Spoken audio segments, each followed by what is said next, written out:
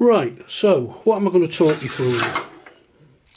So I've bought a piece of aluminium. Plate. I've drilled quite a few holes in it, and the plan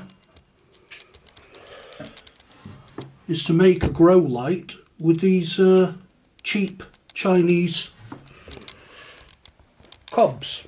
So what we'll be needing is I've got a 100-watt soldering iron, some solder, some electrical tape, obviously a knife, some wire. Got lots of these cobs. I've been watching, let me just zoom into that. There we go, let me try to get that. I've been watching bigclive.com on YouTube. So I've got 40 of these 50-watt cheap Chinese cobs.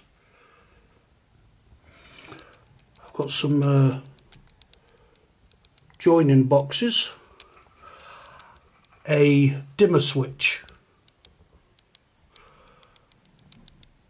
some hangers, lots of nuts and bolts, some heatsink glue, and one of the plug-in measurers, because I want to see how much these. I think these draw approximately 20 watts per cob. But let's try to get a good look at these. I don't know whether you've seen these on the actual some of the sites. A lot of people have been put off by how cheap they are. But basically what I've done is I've made a series of holes.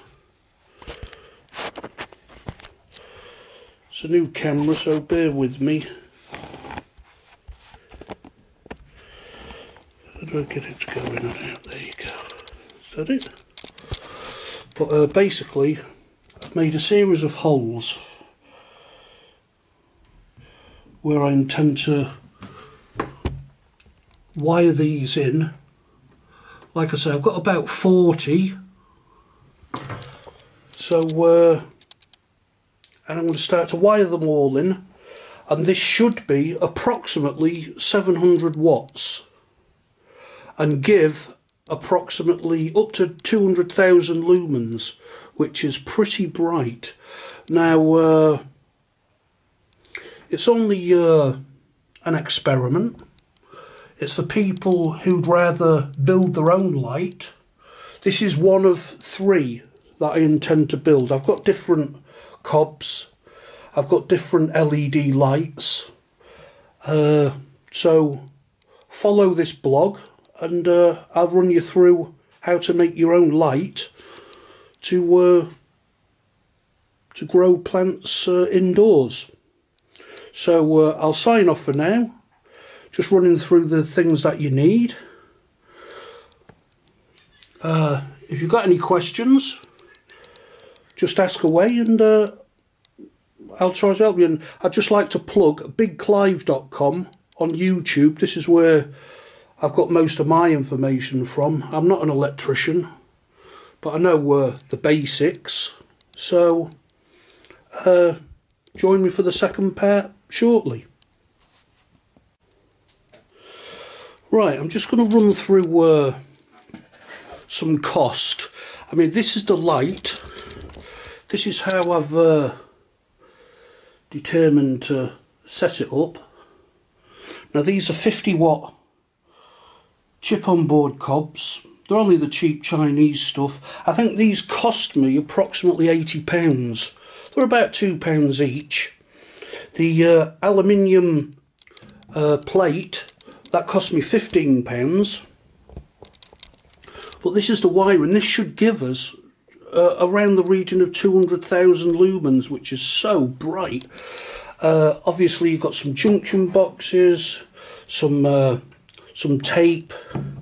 I had to get a couple of special soldering irons to make sure it solders. This is a 100 watt one. I've also got a 300 watt one. These are quite handy. Need those for all the wire trimming. Got a load of nuts and bolts there to actually affix these with heatsink glue to the aluminium plate. All in all, I'd say it's cost me around about 125 quid. But it will be so bright, it's incredible. I think each one of these produce about 6,000 lumens. 5 to 6,000 lumens. So there's 40 on there. And so what I'm going to do now is I'm going to wire each one of these in parallel. So I've got quite a lot of wiring and soldering to do. You can get these on eBay or AliExpress, and what I intend to do is add a two-way. I've got an 800 watt dimmer switch there, so this'll I'll be wiring this in, so I won't be pushing the LEDs too hard, so they'll last a lot longer, won't create as much heat. Yeah, I'd have said about 125, 130 pounds, and we'll see what it we'll see what sort of grow it does. Right, that's it for now. All I'm going to do is solder each one up, and I'll join you in a while. Right, so at the moment what I'm going to do, I'm going to fix these cheap chips onto this. It's about 3 or 4 millimeter, 5mm aluminium plate. What I'm going to do, I'm going to take a piece of this thermal glue. First I'm going to put a hole in it. I'm going to place it all over this, just like so.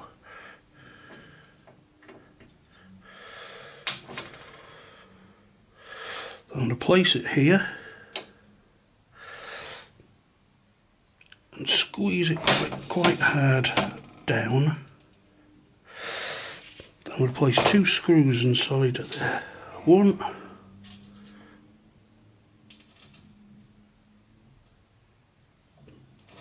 2.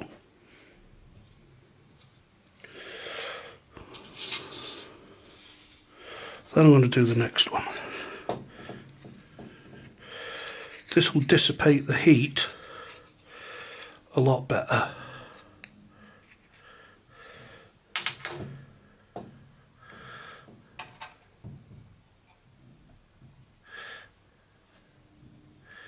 So press that put quite a bit of pressure on it, so you make a really good contact. So I'm going to do each one of these with some glue and screw them down in, and then we'll come back to you. Right, so what we've done is we've heat sinked, glued and screwed all these in. Now we're going to do this side. I'll just show you as doing a couple again. It's quite easy, it's just a little bit finicky, that's all. So what we do is we grab the cob, put some glue on it,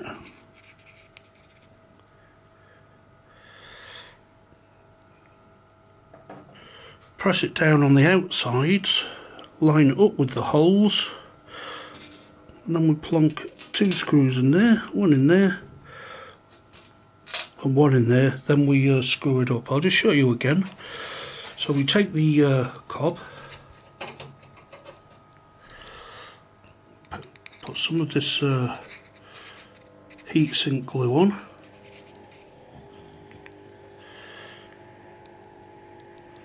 place it over the holes and press the outsides of the cob and move it around so we'll really get a good adhesion with the so what we'll do is we'll finish these and we'll join you back in a few minutes.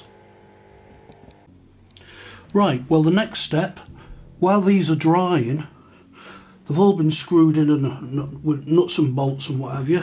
What we've done is we've got some 1.5mm 3-core, and we've cut 30 approximately 6-inch pieces. These are going to be soldered onto the live and neutral parts of each one and pass through this hole. It's going to be wired. It's going to be wired in parallel, so, and not in series. So next, the job to do, get a handy pair of these, and what we're going to be doing is stripping the ends off, and these will be getting soldered onto the lives and neutrals running through each light. Once we get all these ready, we'll come back. Okay? Right, we've stripped the ends of all of these 3-core wires. So we've got the wire there. Now what we're going to do is we're going to do what's called tinning. So we're going to tin each end, well, one end of the of each of these wires. When that's done, we can proceed to start soldering them to the live and neutral of each of the cobs. So we'll be back in about an hour. Right, what we've done so far is we've taken all these 6-inch pieces of 1.5mm copper wire, and we've tinned them. We've put some solder on the tips of them, and then what we need to do now is we need to put it onto the live connection, hold it there for a second or two, pull it off, and it doesn't stick on. Let's try it again.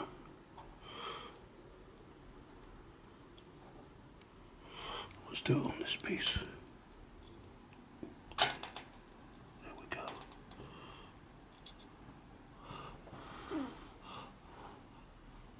Right, that's now stuck on there, and that's fine.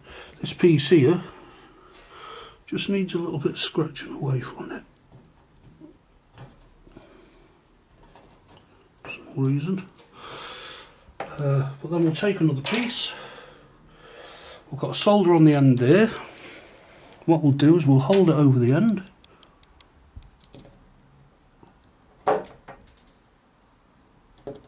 We just hold it onto there.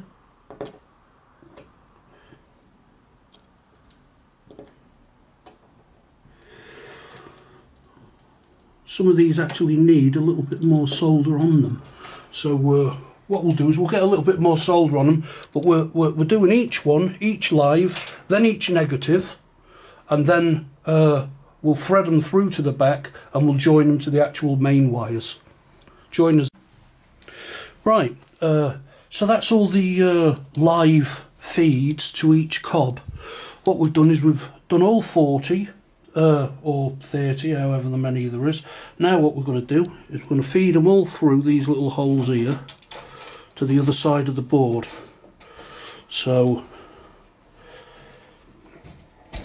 looks just a lot more neater, so you've just got the one wire. So what we're going to do is next we're going to solder on the neutral wires and pass them all through to the back so they can be wired in parallel. So join us again in about 30 minutes. Right, now, so we've got all the cobs lined up. They're only cheap Chinese things, these, but we've got all the live and neutrals all soldered in, and this is what it looks like on the other side. So now we've just got to wire this in parallel, and then job's a good one. So we'll get back in about 5 minutes.